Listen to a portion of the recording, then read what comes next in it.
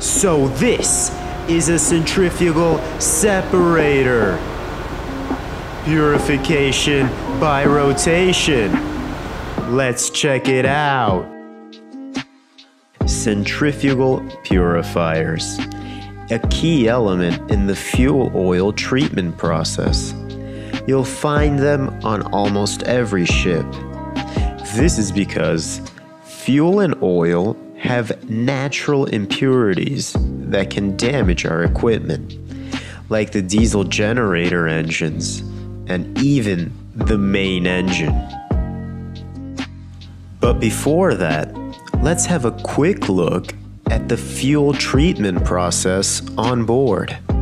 The natural impurities in fuel and oil can be split in these two types.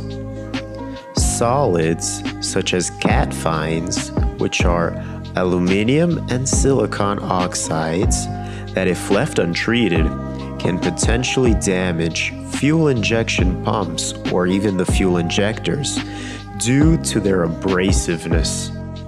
And then we have water, which left unchecked can cause problems in the combustion inside the engines, such as low combustion or even lack of combustion, or more seriously, damage to the fuel injector nozzles.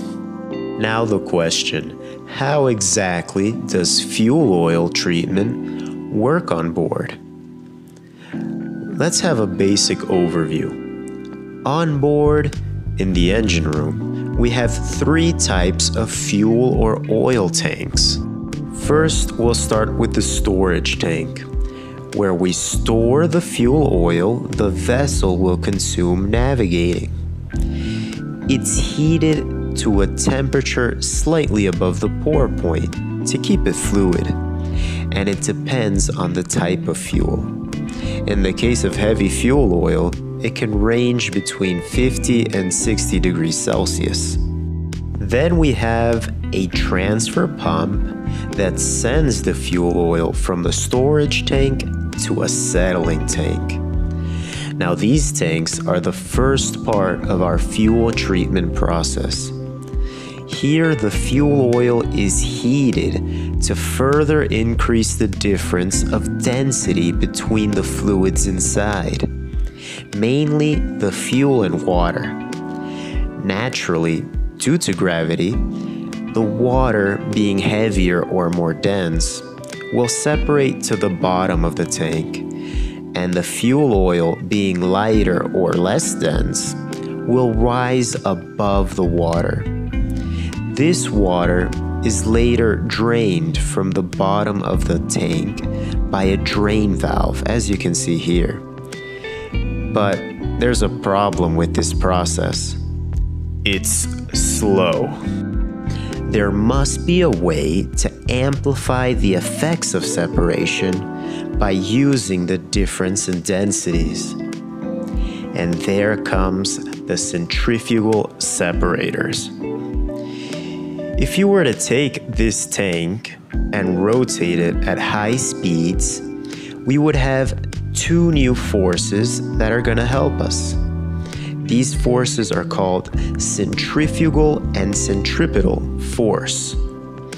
Centrifugal, which causes the higher density element to go towards the periphery or edges, and the centripetal, which causes the lighter element to go towards the center.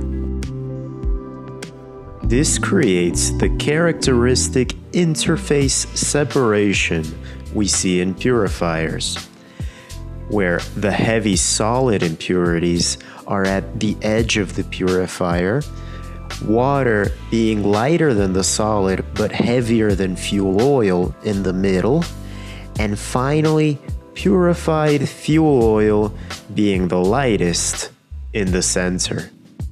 So this purified fuel oil finally goes to our service tank, or sometimes called daily tank, which is the fuel oil to be used in our diesel generators or main engine. Now, let's look at the operation process of the Samgong Mitsubishi self-ejector centrifugal separators.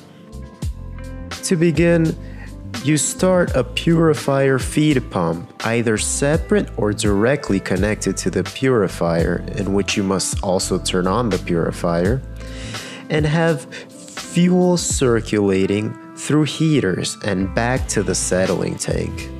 This first process is to heat the fuel oil to an adequate temperature, ensuring a good separation within the purifier. However, make sure that the temperature is not so high. In this case, the water inside the fuel will begin to evaporate, and this will create difficulties in the centrifugal separation, due to gases being lighter than liquid, and then the water particles will then stay in the purified fuel. To find out which is the ideal operating temperature, you should check the purifier manual and determine, using the table shown, the ideal temperature depending on the fuel oil. So once the temperature is correct, then we have to verify the rotation speed of the purifier. Here's a sneak peek of the bowl inside, so you can imagine. Inside this bowl is where the centrifugal separation will take place. And to begin it, we must have a stable RPM, or revolutions per minute. We can determine a stable RPM by means of our electric motor amperage. As you can see from here, this type of purifier is coupled by an electric motor, horizontal shaft, a vertical shaft, and that is coupled to the bowl. Rotation is transferred from the electric motor to the bowl gradually by means of this friction pulley and friction boson block mounted on the electric motor. As the motor rotates, the centrifugal force on the friction blocks make them move out from the boss, making contact to the friction pulley. The pulley then rotates gradually the horizontal shaft, which in turn rotates the vertical shaft and the bowl. After a brief waiting period, the RPMs will be stable, and thus the load on the electric motor will also stabilize, showing a constant amperage. That's when we know the purifier is ready to begin fuel oil treatment. Before starting any equipment, ensure that everything's lined up correctly, verifying with the vessel's piping diagram. And after you confirm everything's lined up and the two key parameters, temperature and RPMs, are stable, then we can go to the main multi-monitor panel and press auto start. The purifier will automatically test its main functions and flush itself. The main functions will go step by step, but to have an idea, here they are. These main functions affect the bowl in various ways. Closing, sealing, and discharging are all water connections to the bowl, connected by electric signals to solenoid valves, as you can see here. They do what their name implies. Closing water closes the bowl and allows the interface separation to occur. Sealing water at the start creates a water interface to prevent oil from exiting the heavy liquid exit of the bowl. And finally, discharge or opening water opens the discharge port of the bowl, allowing impurities to leave and go to the sludge tanks below. I'll explain how this happens soon. The feeding and circulating process refers to this pneumatic three-way valve. Like I said before, if the purifier is not receiving dirty oil, which is because it's either not been started or it's currently discharging, Then it is circulated back to the settling tank. On the other hand, when the purifier is closed and operating, the fuel is being sent to the purifier to separate its impurities, and then the purified fuel will go to the previously mentioned service tank. Now that we understand the functions, let's see them in action. Remember, in the beginning, fuel is heated and circulating. The purifier is rotating at stable RPM, ready to receive the dirty fuel. We activate the auto start, and let's verify what happens once again, step by step. To start, there's a flushing procedure before accepting dirty oil. First, closing water will be supplied to close the bowl and therefore seal the discharge port. Sealing water is then supplied, however, right now you can call this flushing or displacement water. Finally, the discharge or opening water is supplied to open the bowl, and the discharge port is discovered, discharging all the flushing water. With this, a successful test of the main functions and a flushing was carried out. Then, once again, closing water is going to be supplied to close the bowl and its discharge port. After that, new sealing water will be supplied to create an interface separation and seal the heavy liquid outlet. And finally, the pneumatic three-way valve will switch to permit dirty oil to enter the purifier and finally begin centrifugal separation. Purified light oil will continuously leave through the light liquid outlet to our service tank, and water separated from our fuel oil will continuously discharge through the heavy liquid outlet. This is until a set timer is activated. This timer will switch the pneumatic three-way valve back to recirculation and supply opening or discharge water to open the bowl and discharge all accumulated water and sludge to our sludge tank. After this, closing water is supplied and the cycle continues once again. A purifier is a high-precision equipment with various pieces that allow all these main functions to work. I hope to explain these pieces in more detail in the future. However, if you'd like to see a more detailed explanation now, please refer to this video, which I'll credit in the description below. But at least with me, I hope you could see the big picture a little better. Finally, a key factor in purifier operation is the feed rate and back pressure of the outlet valve. We control feed rate by operating a bypass valve, usually before or after the heaters. The more this bypass valve is closed, the more dirty fuel enters the purifier, as you can see here. Likewise, the more we open this valve, the more fuel goes back to the settling tank, and therefore less to the purifier. Keep this in mind, as more fuel inside the purifier increases the pressure and feed rate, as shown on the local panel. Now let's look at the outlet valve of the purifier. The more we open it, the more fuel is supplied to our service tank. However, pressure inside the purifier drops.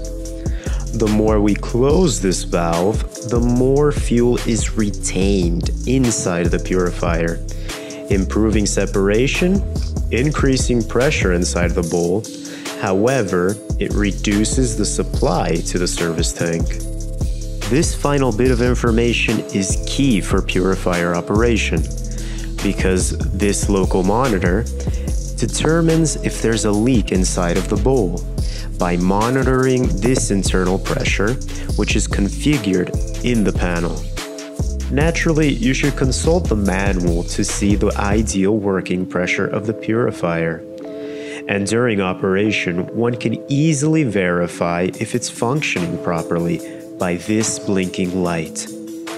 This light, when correct pressure is achieved, will flash. However, should the light go out for an extended period of time, this will inform the multi-monitor that there's an abnormality.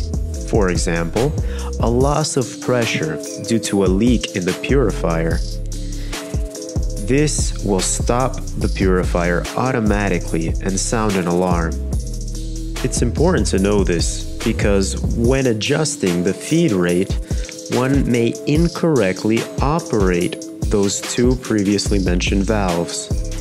This creates an improper internal pressure inside the purifier, which may cause false leak alarms. So to recap, one must balance temperature, feed rate, and internal pressure of the purifier to ensure correct operation. So this video has gone long enough for now. I think the basics of purifiers and fuel treatment have been covered, but be assured, in the future, I'm motivated to show maintenance, troubleshooting, and as well as explaining how the internal parts all work so that the purifier can do its main functions properly. But for now, I hope the basic overview is clear. So, I hope to have correctly covered one of the most key jobs and machines in maritime engineering.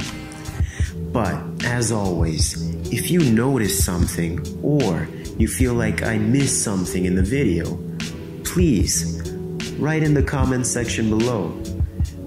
Learning, studying, making mistakes, and learning from those mistakes are key aspects in any maritime engineer, and of course, the engine cadet. And trust me, this is a process that never stops. In any case, as I grow, I hope to learn and do more and more jobs. But most importantly, I need to understand what exactly is going on at all times.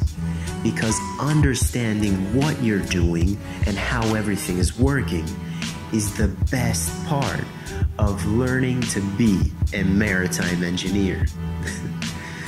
And hopefully, I can share all of this little by little to you all. And in the best case, the future generation will be even better. Success and nothing else, seafarer. Until next time.